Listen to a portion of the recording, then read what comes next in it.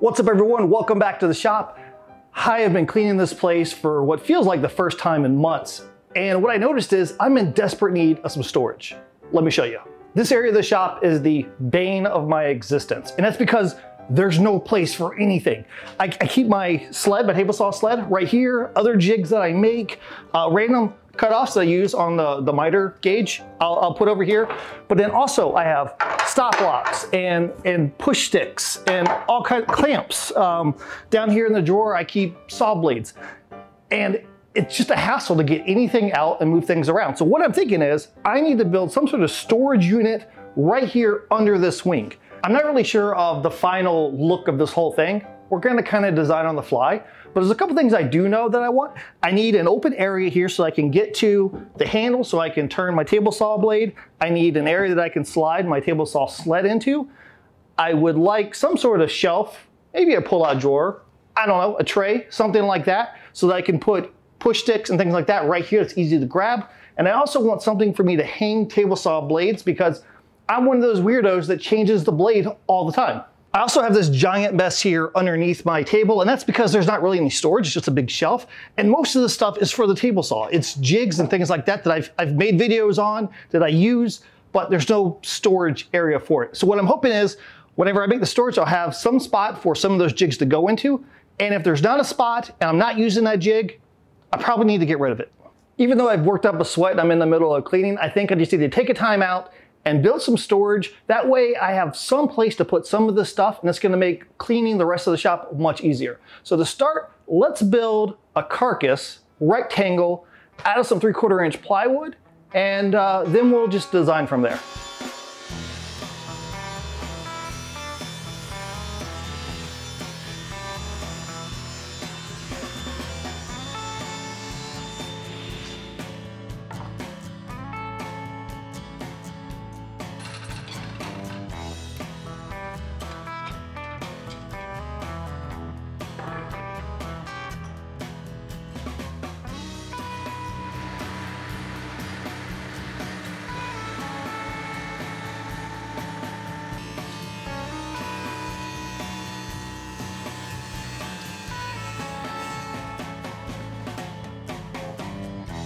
I cut dados in the sides, and that houses the top and the bottom. So we have a good clean look here, and I plan on gluing and then screwing this together. You won't see the screws because they're either gonna be underneath or they're gonna be covered up by the table saw. So now we can tackle the back panel. And there's a couple ways you can do this. You could assemble the whole thing and then take a rabbiting bit and a router and then go around and cut a rabbet and then have your back panel sit in place. Or you can do like me, which is I'm gonna go ahead and cut the rabbet now, then assemble it, and I can use the back panel to help me make sure everything is square.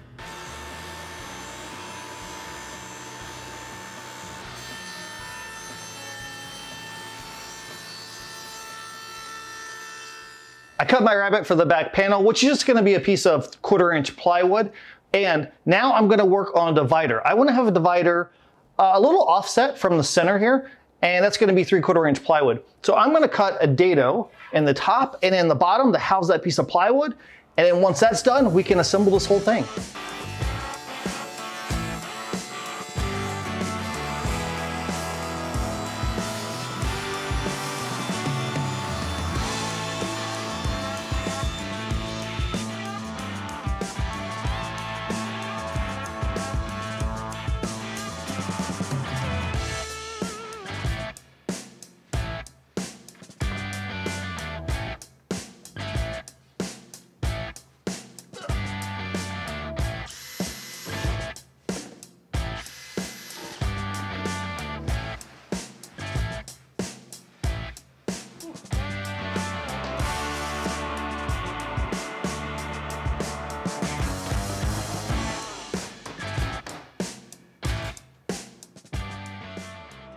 Made a lot of progress. So the next step is I want to have a panel over here that I can pull all the way out, and that would have saw blades and miter gauges and that kind of stuff on it.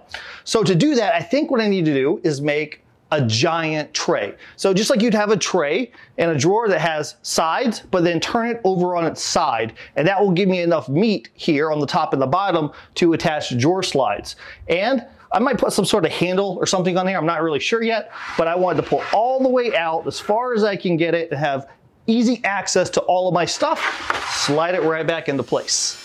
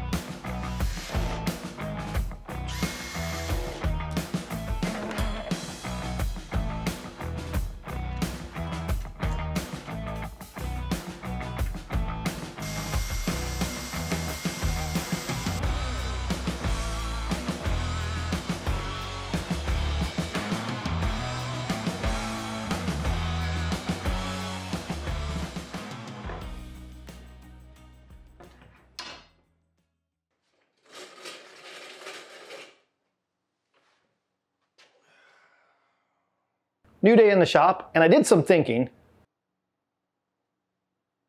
And I think that having a tray towards the top of the cabinet is going to work out best for me, because that's where I'll put push blocks and stop blocks, things like that that I need quick access to. So I threw together a tray.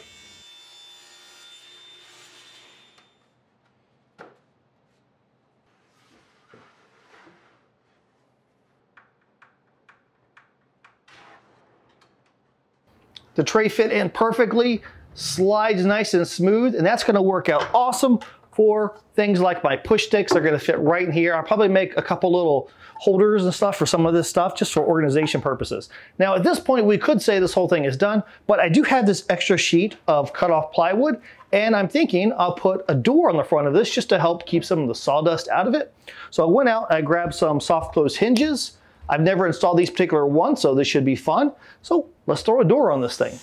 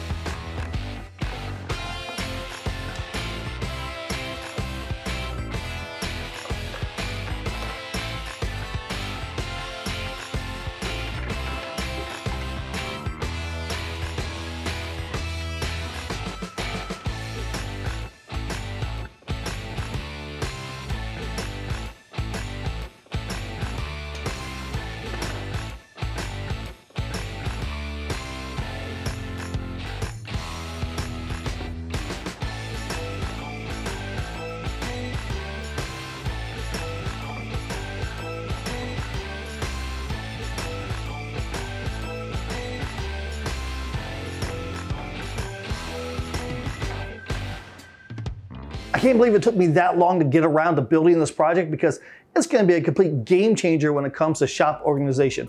I highly recommend, if you have a table saw and you have a wing and you have that empty space there, do something with it. You won't regret it. Now, I definitely have room left in that cabinet for other things. So if you've got some ideas on shop organization, let me know. I am all ears. Hopefully this video will inspire you to make something similar for your shop.